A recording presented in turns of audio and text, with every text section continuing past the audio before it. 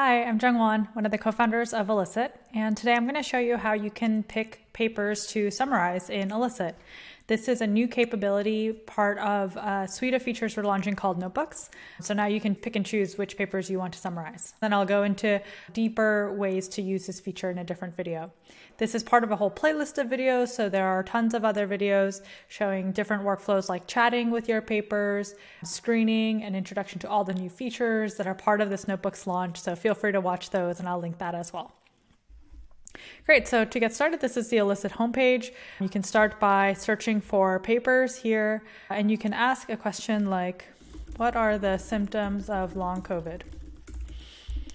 And you'll see this table of papers that comes back.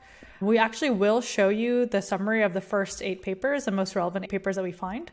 If you're an Elicit Plus member, you'll get 8 papers. If you're on the free plan, you'll only see 4 papers to start.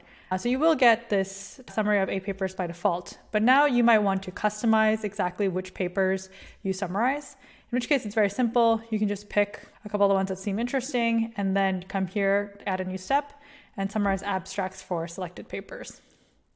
All of the summaries are specific to your overall research question, which was asked here. And so you'll get a quick summary here specifically for the 2 papers that you selected. You can click into those and see what the abstract is and read the whole abstract if you'd like. And you can see if it's an open access paper, we'll have the full text here. And so just as a reminder, Elicit doesn't hallucinate any paper references. It doesn't make up any papers because we're just using AI on top of an existing database of published papers. And again, you can click a different set of 2 papers. Let's do 3 this time, why not? Add a new step. Summarize abstracts for these. This summarization only summarizes the abstracts. Even if we have full text, we'll only summarize the abstracts. And again, we'll get a different set of summaries. So most likely the first summary will be enough for you, but you can see each of the summaries are slightly different. And you might want to pick and choose. If you delete papers, you find that some of them are not relevant, you might want to update your summary accordingly.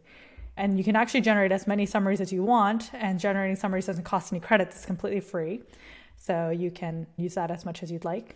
And again, here, just like in the first summary, you'll be able to summarize up to 8 papers and 4 if you're on the free plan.